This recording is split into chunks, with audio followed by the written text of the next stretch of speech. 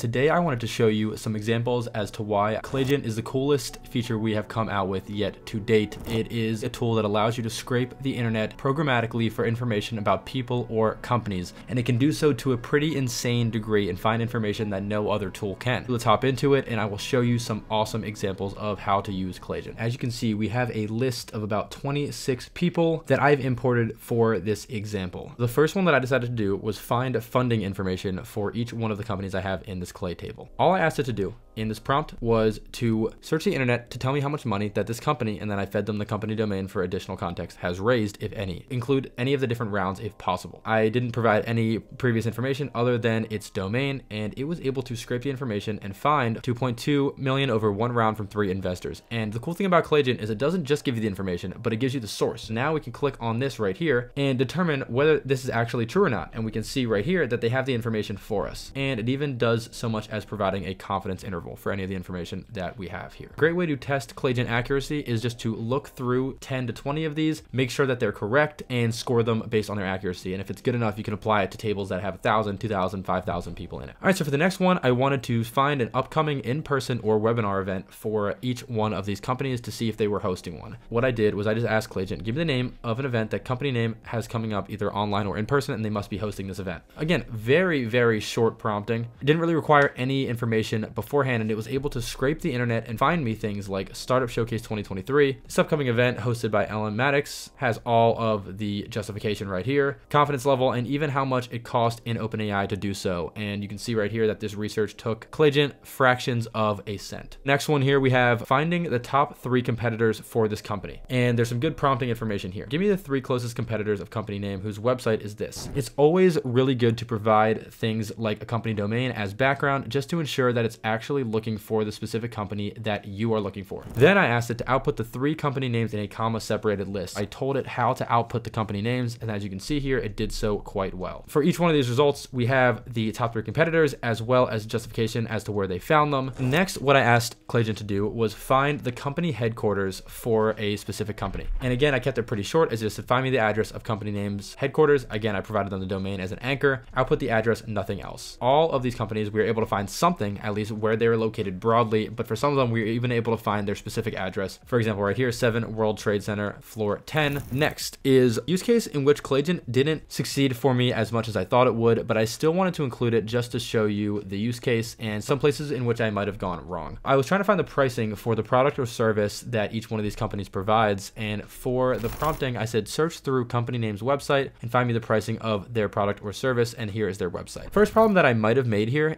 is that I asked to search just through the company's website. That can be a problem because sometimes the website might be obscure and not provide any information, and there could be third-party websites that provide me that information. This next prompt, which did much better, was finding a video related to the company from either a YouTube or, I meant to do Vimeo here, source. And essentially what I wanted to do here was just find a video that I might be able to reference at some point in an email, or even just give me further information on what the company does. We were able to find information, for example, for this company LYZR, and this leads us directly to their YouTube channel, which can be super helpful for finding more information on each one of these companies without having to do too much work. Next, I decided to challenge it a little bit more than I generally do, which is to get Clayagent to find me recent social media posts from some of the founders of the company. What I said was find me a recent tweet, LinkedIn post, YouTube video, or Instagram post from full name, which is the founder of the company, or CEO at company name. Just output the link, nothing else. And it was actually quite successful. It was able to find some tweets in some cases, some LinkedIn posts in some cases, and it worked better than I expected it to. All right, next can be one that is incredibly helpful for outbound email. And I asked Clayagent to find me a list of open jobs and the titles associated with those jobs that we can then use to make inferences on possible problems that the company might be facing. All I did was ask Clayagent to find me open jobs, gave me their domain, and to give me a comma separated list with all of the job titles. And I told it specifically search anywhere on the internet for this information. And it was able to do so at a pretty high accuracy, for example, right here. And it was able to find them based on their LinkedIn page's open jobs. Moving on to the second to last one here, we have finding social media links for each one of the companies. I essentially just prompted Claygent to find a bulleted list of all of the company's social media accounts, once again providing them the company domain, and just say the list should contain links to each of the accounts. And right here you can see we are able to find the LinkedIn for this company, the LinkedIn and the Twitter for this company. And the very last one is to just list out as many employee names as possible. This turned out to also be somewhat effective. You can see it did it really well here, but it wasn't able to do it for all of them. I think what it was really looking for was like a legitimate list of employee names as opposed to scraping them and aggregating them. That was also just another prompting error on my end. I hope that this provided you some good inspiration for how to use it, and feel free to reach out to me on LinkedIn if you have any questions regarding Claygent or how to use it.